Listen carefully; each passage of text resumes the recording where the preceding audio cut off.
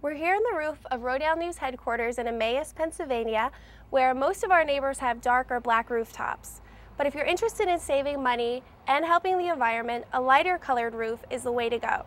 A report just published in the journal Climate Change estimates that replacing black or dark colored roofs with lighter materials could reduce greenhouse gas emissions by an average of 10 tons per year per roof.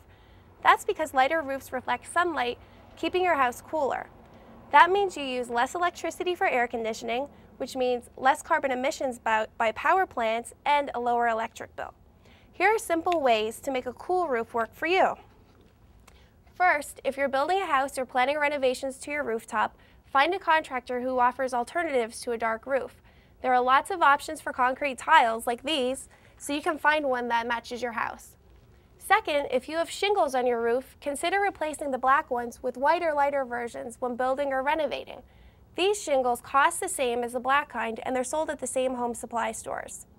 Third, if you have a flat roof, give it a coat of white paint. Again, you can usually find white or light colors for the same price as the black. Or if your roof can handle the weight, you can cover it with gravel like ours. For more news and information about healthy living on a healthy planet, go to rodale.com.